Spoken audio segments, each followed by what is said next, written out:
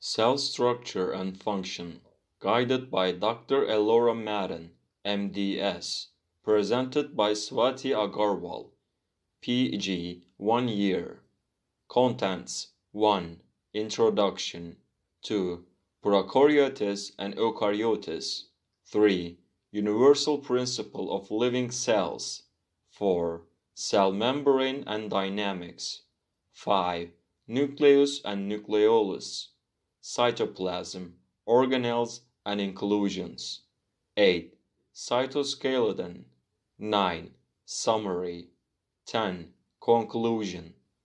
Definition: the cell is the structural and functional unit of all living cells, sometimes called the building blocks of life. Unicellular organism, multicellular organism. Cell, Latin, cella, a small room, coined by Robert Hooke.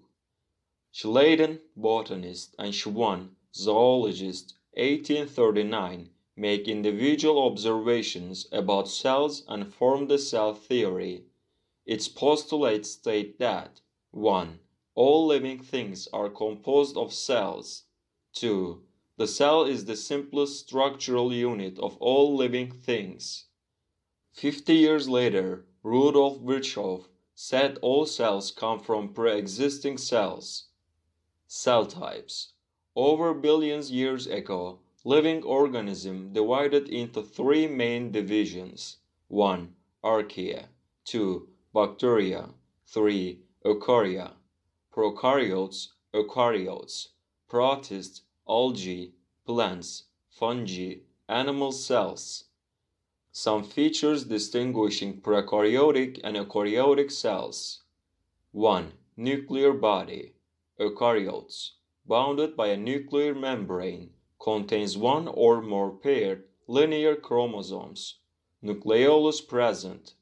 Prokaryotes, not bounded by a nuclear membrane, usually contains 1 circular chromosome, no nucleolus. 2. Cell division. Eukaryotes, by mitosis. Prokaryotes, usually by binary fission. 3. Cytoplasmic membrane. Eukaryotes, fluid phospholipid bilayer, capable of endocytosis, phagocytosis, and pinocytosis, and exocytosis. Prokaryotes, fluid phospholipid bilayer usually lacking sterols, incapable of endocytosis and exocytosis. 4. Cytoplasmic structures. Eukaryotes. Chloroplasts serve for photosynthesis. Mitotic spindle, cell division, microtubes, actin mycofilaments, and intermediate filaments are present. Prokaryotes. No chloroplasts and mitotic spindles. Inulnar membrane-bound organelles are absent. 5. Respiratory enzymes and electron transport chains. Eukaryotes, located in the mitochondria. Prokaryotes, located in the cytoplasmic membrane. 6. Cell wall. Eukaryotes, usually composed of cellulose but never containing peptidoglycan. Animal cells and protozoans lack cell walls. Prokaryotes have cell walls composed of peptidoglycan. 7. Locomotor organelles. Eukaryotes may have flagella or cilia. Prokaryotes, some have flagella, no cilia. Universal principles of living cells. 1. Genetic information stored in one-dimensional chemical sequences in DNA, occasionally RNA, is duplicated and passed on to daughter cells. 2. Genetic information contained in base sequence of DNA determines the amino acid sequence of a protein and its 3-dimensional structure. 3. Macromolecular structures assemble from subunits by self-assembly of their constituent molecules. The protein, nucleic acid, and lipid molecules themselves contain the information that is required to assemble complex structures. 4. Membranes grow by expansion of pre-existing membranes. Organelles such as mitochondria and ER form only by growth and division of pre-existing organelles and are inherited maternally. ER plays the central role in membrane biogenesis as the site of phospholipid synthesis. 5. Signal receptor interactions target cellular constituents to their correct locations. Specific recognition signals incorporated into the structures of protein and nucleic acids route these molecules to their proper cellular compartments. Receptors recognize these signals and guide each molecule to its compartment. 6. Cellular constituents move by diffusion, pumps, and motors. 7. Receptors and signaling mechanisms allow cell to adapt to environmental conditions. Minute to minute, decisions generally involve the reception of chemical or physical stimuli from outside the cell and processing of these stimuli to change the behavior of the cell.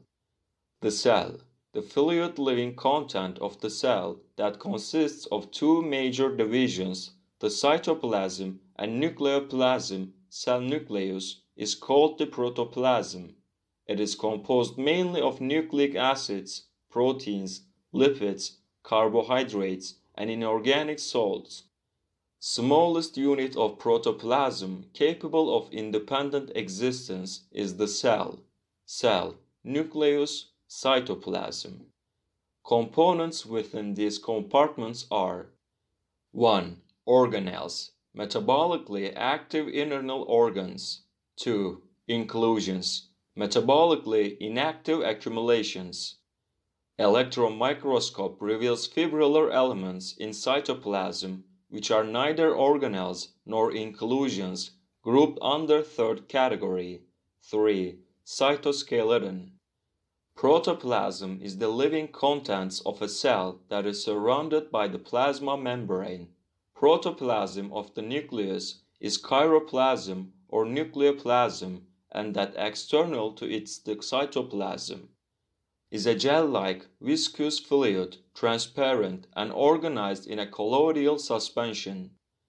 The principal elements of protoplasm are carbon, oxygen, hydrogen, nitrogen, and in lesser amounts calcium, magnesium, phosphate, sulfur, iodine, sodium, potassium, and traces of many other elements.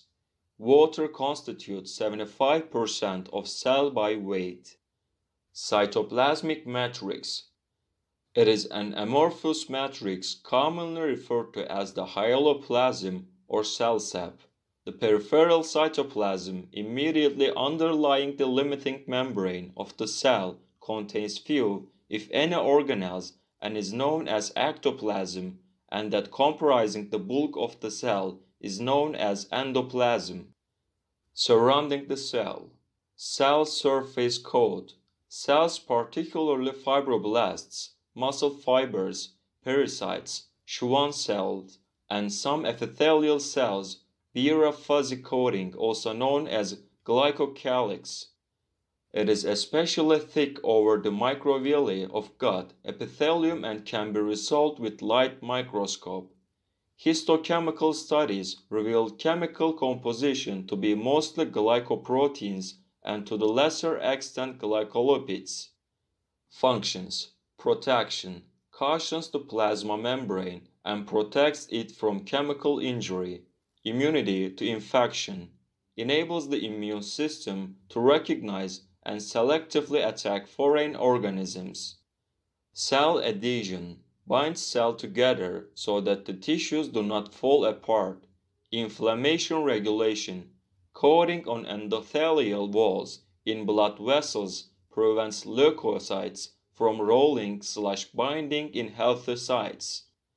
Micrograph of the brush border of the intestinal epithelial cell. Cell membrane, composed of lipids and proteins, form the barrier between each cell and its environment. It also divides the cytoplasm of eukaryotes into compartments, including the nucleus and membrane-bound organelles. Under electron microscope, thin dense lines, 2.5 to 3 nm, separated by an electron-leucant intermediate zone, 3.5 to 4 nm. A fluid mosaic model, a bilayer of lipids with mobile globular proteins. Lipid bilayer. A lipid bilayer is a sheet of lipids arranged so that the hydrophilic phosphate heads point out to the water on either side of the bilayer and the hydrophobic tails point into the core of the bilayer. This arrangement results in two leaflets which are each a single molecular layer. Lipids self-assemble into this structure because of the hydrophobic effect, which creates an energetically unfavorable interaction between the hydrophobic lipid tails and the surrounding water. Thus, a lipid bilayer is typically held together by entirely non-covalent forces that do not involve formation of chemical bonds between individual molecules. Membrane lipids. Lipids form the framework of biological membranes, anchor soluble proteins, stores energy, carry information as intracellular hormones and as intracellular secondary messenger. Major lipids found in biological membranes: phosphoglycerides, sphingolipids, sterols, glycolipids, triglycerides. Phosphoglycerides. Phosphoglycerides equal glycerol plus alcohol plus 2 fatty acids. More than half of the fatty acids in the membrane have one or more double bonds, which create band in the aliphatic chain. These bands contribute to the fluidity of the bilayer fatty acids. Phosphoglycerides are amphiphilic. The aliphatic chain of fatty acids are hydrophobic. The carboxyl groups of fatty acids and the head group of phosphoglycerides are hydrophilic. The several head groups confer distinctive properties to the various phosphoglycerides. Enzymes can inter-convert all phosphoglyceride head groups and remodel fatty acid chains. These enzymes are located on the cytoplasmic surface of smooth endoplasmic reticulum. Of the phospholipids, the most common head group is phosphatidylcholine, PC, accounting for about half the phospholipids in most mammalian cells. Other head groups are also present to varying degrees and can include phosphatidylserine, PS, phosphatidylethanolamine, PE, and phosphatidylglycerol, PG. These alternate head groups often confer specific biological functionality.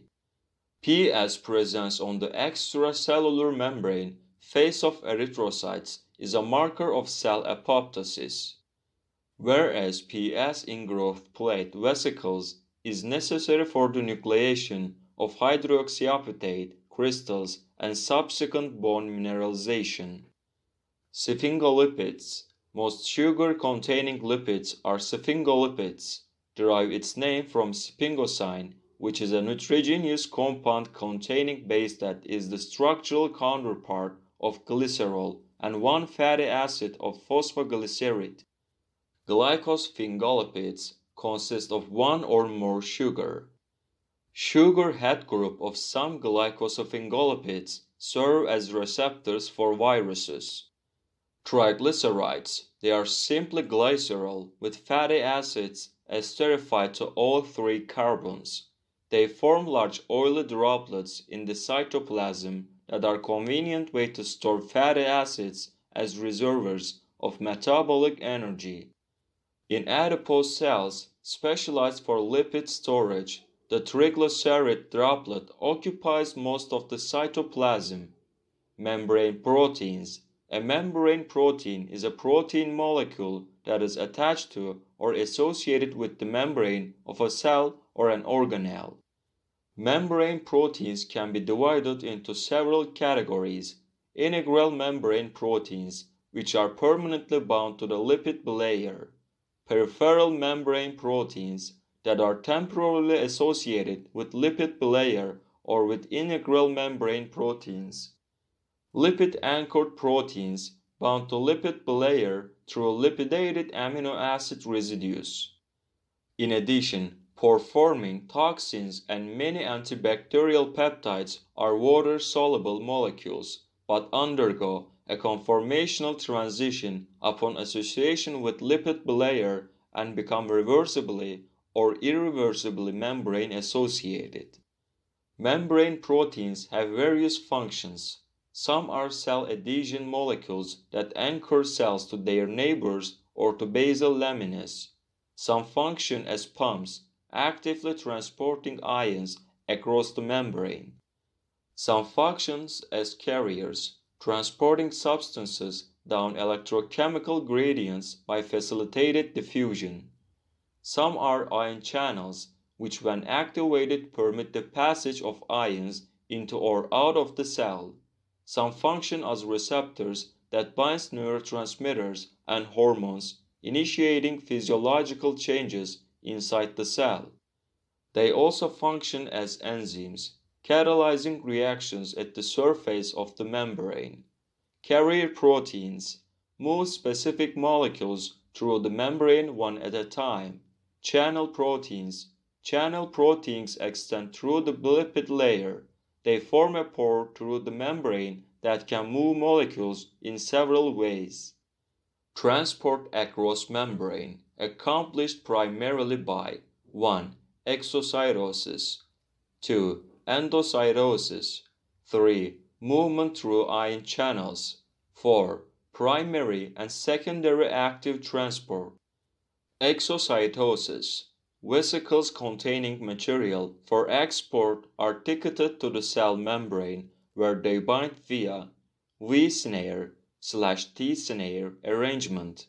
The area of fusion then breaks down, leaving the contents of the vesicle outside and the cell membrane intact. Secretion from the cell occurs via two pathways, non-constitutive, constitutive. Non-constitutive pathway. Proteins from the Golgi apparatus initially enter secretory granules where processing of prohormones to mature hormones occurs before exocytosis. Constitutive pathway involves the prompt transfer of proteins to the cell membrane in vesicles with little or no processing or storage. Endocytosis of various types. 1. Phagocytosis, cell eating, is the process by which bacteria, dead tissue, or other bits of microscopic material are engulfed by cells such as PMNLs of the blood. Material makes contact with the cell membrane, which then invaginates. The invagination is pinched off, leaving the engulfed material in the membrane-enclosed vacuole and the cell membrane intact. 2. Pinocytosis, cell drinking, is essentially the same process, the difference being that the substances ingested are in solution and not visible under the microscope. Endocytosis, constitutive, clathrin-mediated. Constitutive endocytosis is not a specialized process. Clathrin-mediated occurs at membrane indentations where the protein clathrin accumulates. Clathrin molecules have the shape of triskelions with 3 legs radiating from a central hub. As a result, these molecules form a geometric array that surrounds the endocytic vesicle. At the neck of this vesicle, a GTP protein called dynamin is involved in pinching of the vesicle, therefore the protein is called as pinchase. Once the complete vesicle is formed, the clathrin falls off and the 3-legged proteins recycle to form another vesicle. The vesicle fuses with and dumps its contents into an early endosome. From it, a new vesicle can bud off and return to the cell membrane, which alternately can become a late endosome. This fuse with a lysosome in which the contents are digested by the lysosomal proteases. Rafts and caveola, areas of cell membrane especially rich in cholesterol and sphingolipids, are known as rafts. These rafts are probably the precursors of flask-shaped membrane depressions called caveola when their walls become infiltrated with a protein called caveolin that resembles clathrin. Membrane transport proteins. Some nonpolar molecules, including O2 and N2 and small uncharged polar molecules such as CO2, diffuse across the lipid membranes of cells. Membrane is permeable to very limited substances, so the substances cross the membrane by endocytosis, exocytosis, and transport proteins that forms channels for ions or transport substances such as urea, glucose, and amino acids. Even water is transported through a simple diffusion, being supplemented throughout the body with various water channels, aquaporins.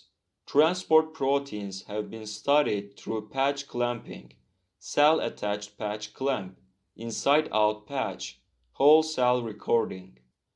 Some transport proteins are simple aqueous ion channels that make them effective for a given substance such as Ca2+. Others are gated.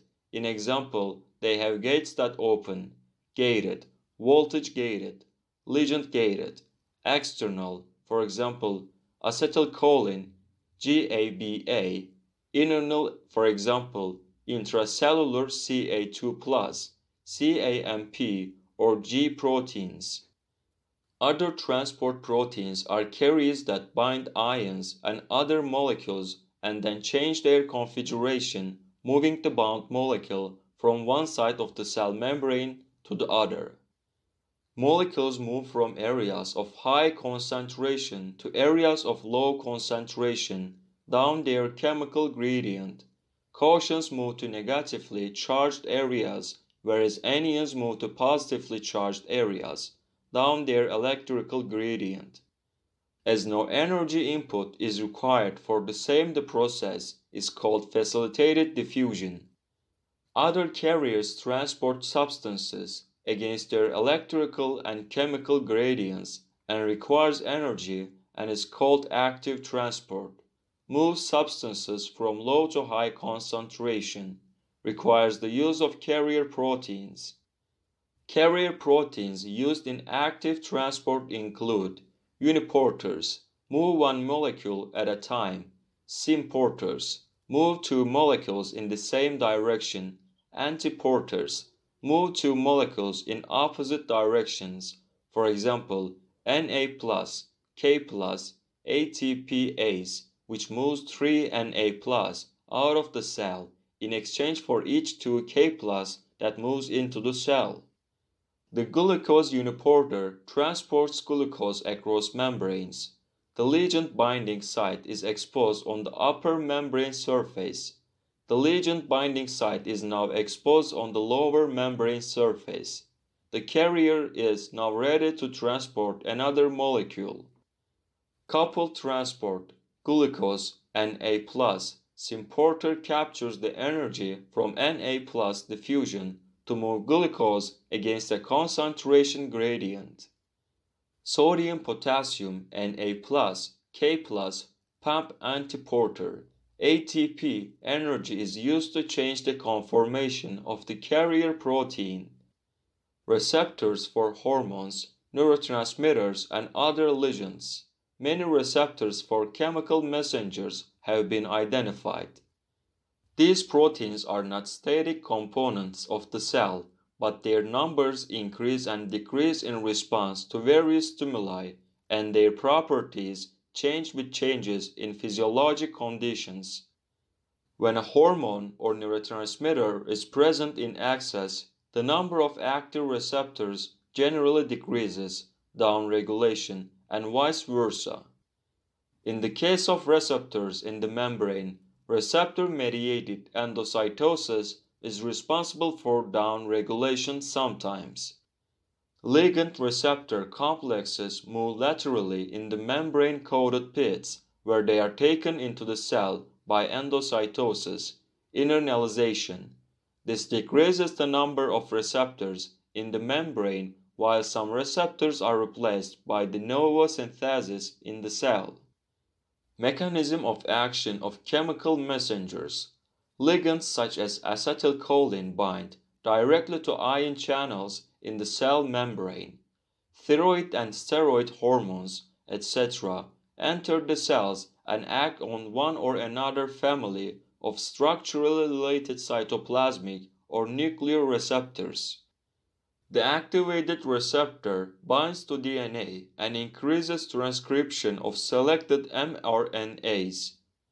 Many other ligands in the ECF bind to receptors on the surface of cells, and many of them trigger the release of intracellular mediators such as CAMP, IP3, and DAG that initiate changes in the cell function. Consequently, the extracellular ligands are called first messengers, and the intracellular mediators are called second messengers.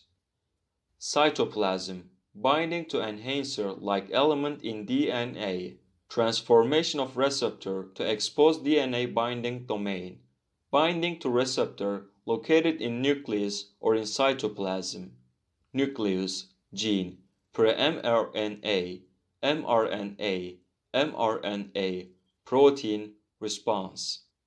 Second messengers bring about many short-term changes in cell function by altering enzyme function, triggering exocytosis, and also transcripting various genes. This is done in part by activating transcription factors already present in the cell, and these factors induce the transcription of immediate early genes. The product of these genes activate other genes which produce long-term effects. When activated, many of the membrane receptors initiate release of second messengers via GTP, G proteins, binding proteins. The second messengers generally activate protein kinases, enzymes that catalyze the phosphorylation of tyrosine and serine residues in proteins. In insulin receptor, the intracellular portions of the receptors themselves are protein kinases, and in some instances they phosphorylate themselves, autophosphorylation. Other receptors, such as cytokine receptors, are not protein kinases themselves, but readily initiate phosphorylation of many intracellular proteins. Stimulation of transcription. When hormones bind to their receptor inside the cells, the conformation of the receptor protein is changed. The receptor hormone complex moves to DNA, where it binds to enhancer elements. The triiodothyronine T3 receptors bind hormones in the nucleus. The glucocorticoid receptor is located mainly in the cytoplasm, but migrates promptly to the nucleus as soon as it binds to the ligand. Binding of the receptor hormone complex to DNA increases the transcription of mRNAs encoded by the gene to which it binds. G proteins, a common way to translate a signal to a biologic effect inside cells, is by way of nucleotide regulatory proteins, G proteins, that bind GTP. GTP is guanosine analog of ATP.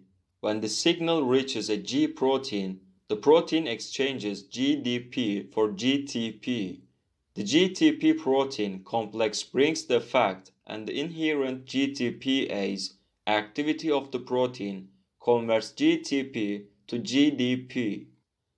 The GTPase activity is accelerated by a family of RGS, regulators of G protein signaling, proteins that accelerate the formation of GDP. Small G proteins are involved in many cellular functions. Members of the RAP family of these proteins regulate the rate of vesicle traffic between the ER, the Golgi apparatus, lysosome, endosome, and the cell membrane. RHO/RAC family mediates interactions between the cytoskeleton and membrane. A third family is the RAS family, regulates growth by transmitting signals from the cell membrane to the nucleus. These G proteins are made up of three subunits: alpha, beta, gamma. Alpha subunit is bound to GDP. Ligand binds the coupled receptor. GDP is exchanged for GTP. Alpha subunit separates from the combined beta and gamma subunits. Beta and gamma subunits do not separate, and beta-gamma also activates a variety of effectors. Intrinsic GTPase activity of the alpha subunit converts GTP to GDP. Reassociation for the alpha with the beta-gamma subunit.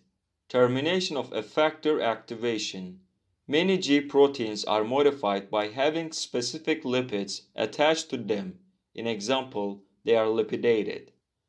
Trimeric G proteins may be myrostylated, palmitoylated, or prenulated.